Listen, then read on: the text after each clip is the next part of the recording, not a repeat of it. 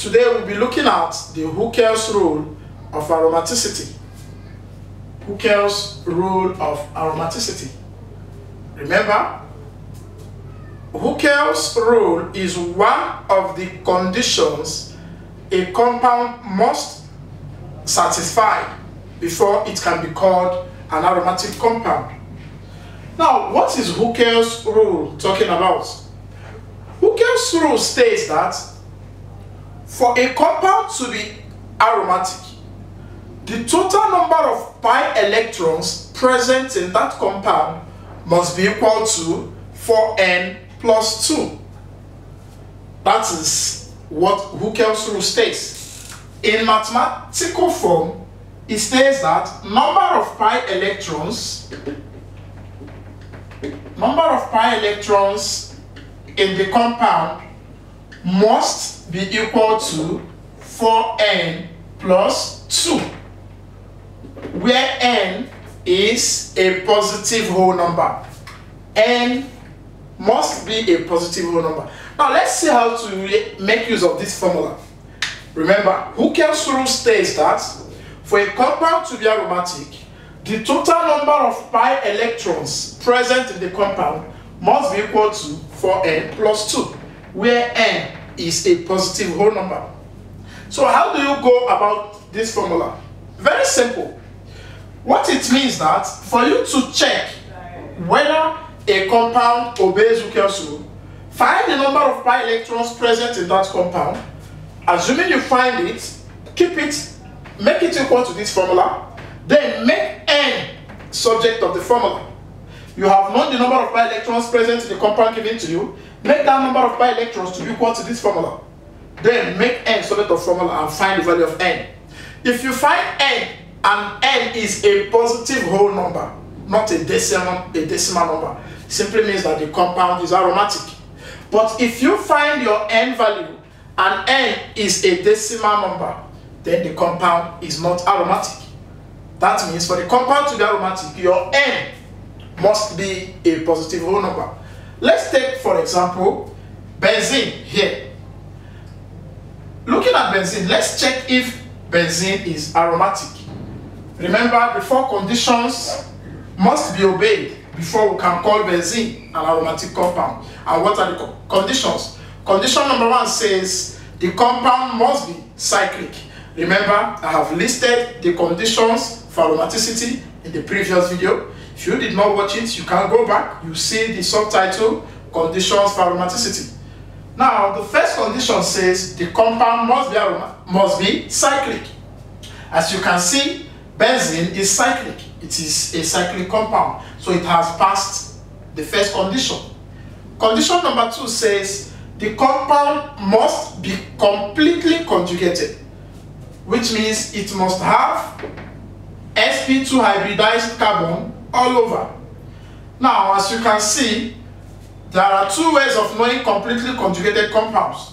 It must have double bonds in alternating positions. If I'm moving in clockwise direction like this, if I start here, I have double bond here, single bond here, double bond, single bond, double bond, single bond. That means this compound is completely conjugated. All the carbon atoms present are sp2 hybridized. So benzene has also passed the second condition. The third condition says the compound must be planar, that is flat. We all know benzene is planar in shape. But at this level, I am not going to go deep into explaining what it means to be planar, how to look at a compound and determine if it is planar or not. At the level we are operating, we are not going to go into that. So we are going to skip that condition because we are using mostly planar compounds at this level. Now, the last condition says that the compound must obey HUCKEL's rule of aromaticity. And what is HUCKEL's rule saying? HUCKEL's rule states that for a compound to be aromatic, the total number of pi electrons present must be equal to 4n plus 2, where n is a positive whole number. So let's do HUCKEL's rule here. Now, we are going to find the number of pi electrons here. Remember, each double bond here carries 2 pi electrons. So if you want to know the number of pi electrons present in this case, count the total number of double bonds you have, then multiply by 2. It's one of the double bonds has 2 pi electrons. So how many do I have here? I have 1, 2, 3. I have 3 double bonds, which means the number of pi electrons here will be 3 times 2. That is 6. So my number of pi electrons is equal to 6. Make it to be equal to the HUCKEL formula for n plus 2. Remember, HUCKEL says that the number of pi electrons must be equal to 4n plus 2, which I have done. So the next thing we have to do now is to find the value of n. If I find the value of n and it is a whole number, a positive whole number, then the compound is aromatic. But if it is a decimal number, the compound is not aromatic. Compound is aromatic when n is 0 or 1 or 2 or 3 and so on. So here, let's find n. I can say that 4n plus 2 is equal to 6. Therefore, my 4n will be equal to 6 plus 2 going over becomes minus 2. Simply means that 4n is equal to 4. Then my n will be 4 divided by 4, which is 1. Now that my n is 1, as you know, 1 is a positive whole number. Because I have gotten my n and it is a positive whole number, it means that benzene has satisfied the 4 conditions for aromaticity. So benzene is aromatic. Now looking at the second one, here the compound is cyclic. The compound is completely conjugated, as you can see. We can decide to start here. Single, double, single, double, single, double, single, double, single, double, single. So it is completely conjugated. As I told you, we have to skip the planar condition at this stage because I know it is planar. Now the next condition is the HUCKEL's rule. Let's check if it obeys HUCKEL's rule of aromaticity. Now, the first thing we have to do is to find the number of pi electrons here. How many double bonds are here? 1, 2, 3, 4, 5. There are 5 pi bonds. These are the pi bonds. Now, the pi electrons will be 2 times number of pi bonds. Since I have 5 pi bonds, my pi electrons will be 2 times 5, which is 10.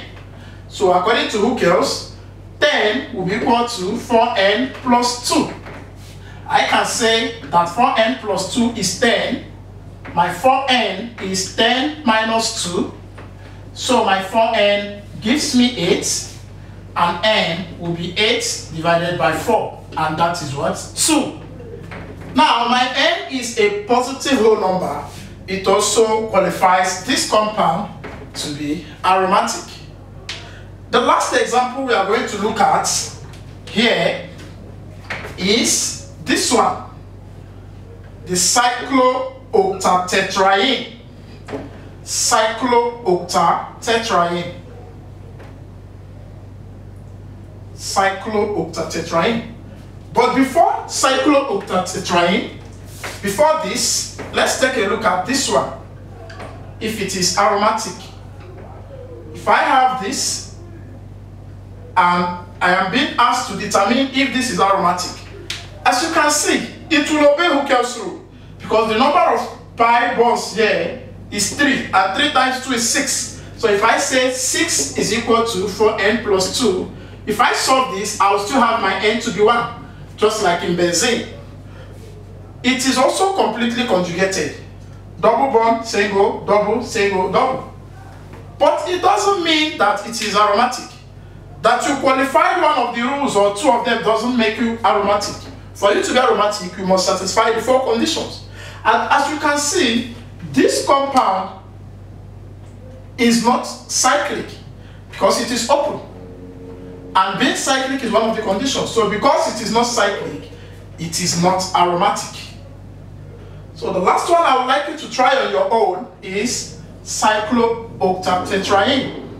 I want you to tell me, or from your calculation, check if this compound will satisfy the condition for aromaticity. That is cyclooctatetraene.